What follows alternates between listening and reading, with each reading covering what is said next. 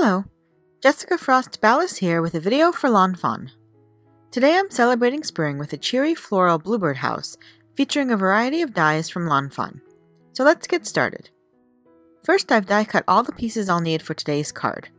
I die cut the outside-in stitched sun from Strathmore Bristol Smooth cardstock, the pieces from the Magic Iris Birdhouse add-on with light brown woodgrain cardstock and ground coffee, and a bunch of flowers and greenery from Magic Iris Birdhouse add-on, little flowers, and meadow backdrop portrait dies using apricot, guava, raspberry, and cilantro lawnfawn cardstock.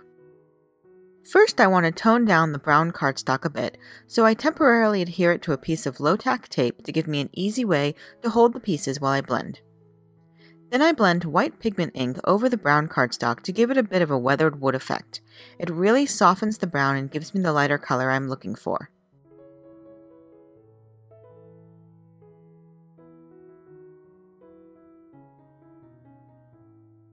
Next, I adhere my sun to the tape and blend all over with scattered straw Distress Oxide ink for a cheery soft yellow.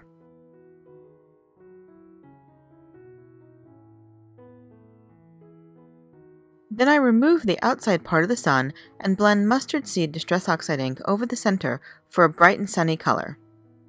I add a little blending to the inside edge of the outside part of the sun as well. I set those pieces aside to dry while I work on the background of my card. I take the cloudy stencil and lay it over a panel of Strathmore Bristol Smooth cardstock that's cut slightly larger than an A2 panel. Then I use a blending brush to lightly blend Blueprint Sketch, Salty Ocean, and Tumbled Glass Distress Oxide ink over the stencil, moving from darkest to lightest. I rotate the stencil to use different sides and move it around on my panel to get different angles and designs. Once I'm done blending, I trim the cloud panel down to a 4 1/4 by 5 1/2 A2 panel and adhere it to a top folding card base.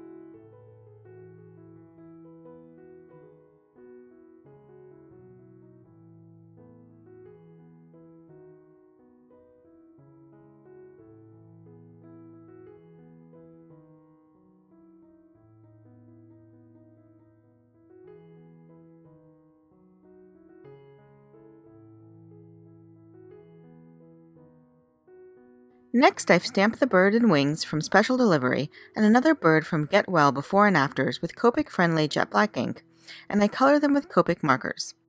I'm attempting to color my birds like bluebirds, so I start off by coloring their beaks and feet with lighter shades of toner gray. I recently refilled some of my markers, so you'll notice that occasionally both ends are uncapped when I'm coloring.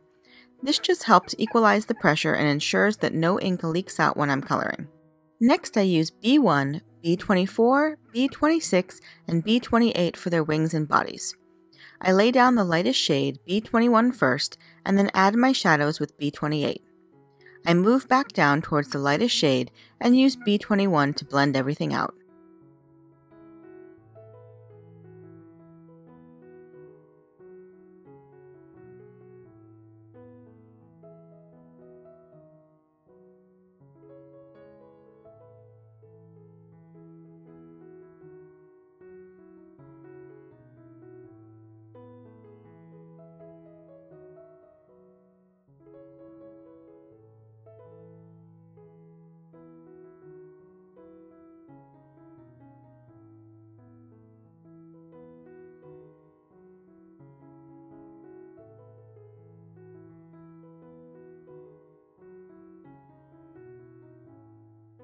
I use YR0000 for their bellies, and then add the darker shading with YR02, YR01, and YR00.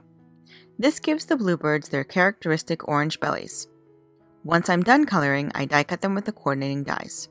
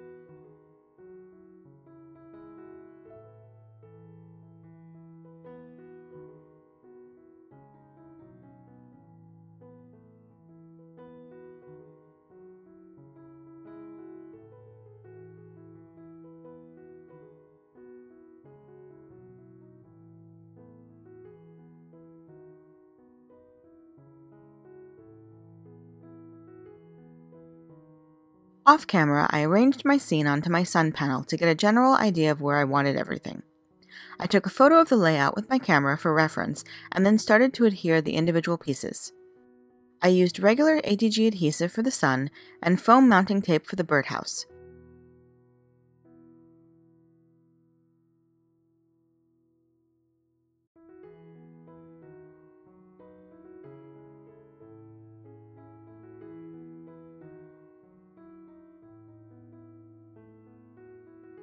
I ended up using a scrap piece of ground coffee cardstock for the inside of the birdhouse instead of the circle, and adhered that to the background with HG adhesive.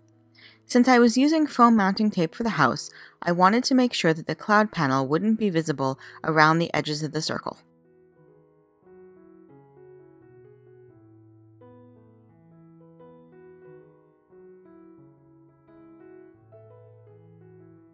Next, I added my big bird in the greenery.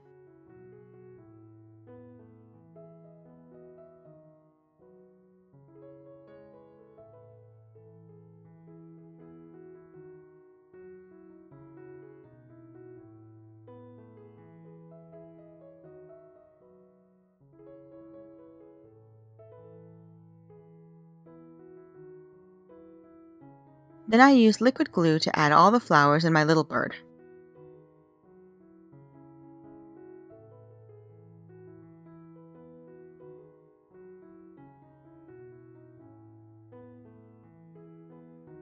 Once I was finished adhering everything to my scene, I stamped the sentiment from tree before and afters onto raspberry cardstock with VersaFine and heat embossed it with clear embossing powder. Then I trimmed them both down to thin labels. I adhered the sentiment to the bottom of my card with foam mounting tape. Then I added accents with a white gel pen and iridescent jewels to the center of the bigger flowers for a little extra sparkle and shine. Off camera, I also remembered to trim off the birdhouse post that was hanging off the bottom of the card.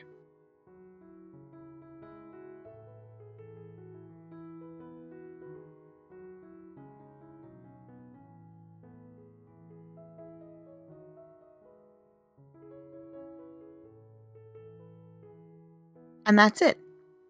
I hope you enjoyed today's video, and if you did, I'd love for you to give it a thumbs up and leave a comment. Be sure to subscribe to the lawnfawn channel for even more crafty inspiration. Thanks so much for watching, and until next time, have a wonderful day and happy crafting. Bye!